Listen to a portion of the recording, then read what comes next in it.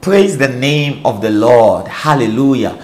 My name is Samuel E. Molombe, and I welcome you on this platform in Jesus Christ's name.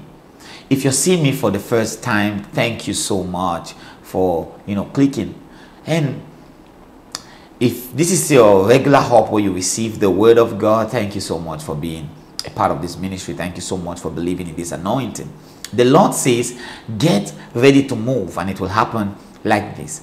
Get ready to move, and it will happen like this. Now, I saw in the realms of the spirit a vision, kind of like a trance, because I was just meditating lightly, and then I saw kind of like a trance, a very fast wind, such a powerful wind, and it swept someone off. Like I saw somebody swept off by the wind, but it was not violent wind.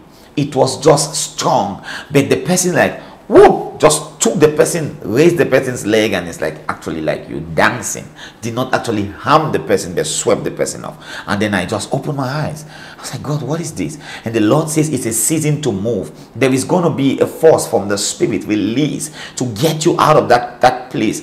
You have been on a certain place for a while. They have taken advantage of you in that place. They think that you are good for nothing in that place, or they are not using you to your full potentials. There are people who have become jealous of you in that place, and your presence there is stimulating a lot of attacks and battles for you. But God says that He has seen your desire and your faithfulness to your work. He has seen your desire and faithfulness to your relationship, and He has decided to step in. Remember that God is the avenger. Hallelujah. God is the one that rewards and recompenses good and evil. So God has seen everything that has been done to you, and He says that it has pleased His heart to move you out of that place. Hallelujah. So this move can be physical. It can be a physical transfer from one geographical location to the other, or this move can be a spiritual relocation from a place of depression, from a place of stagnation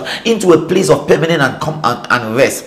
This move can also be persons, like interrelation. It can be related to your relationship. God might be bringing in somebody that is better, because you might be in a setup, in a marriage, or in a fiancéship, in a relationship, in a courtship, where the person is not actually valuing your input, and God is saying, get ready to get on, to move. Get ready. And this is not going to happen by your own ability. It's going to happen by the hand of God. God is going to bring the force of the anointing is going to get you out of that place and set you where God wants you to be. What do you need to do? All you need to do is open up yourself for the change and say, God, I am ready for what you are about to do in my life. Hallelujah. Yeah, it happened in the life of Joseph.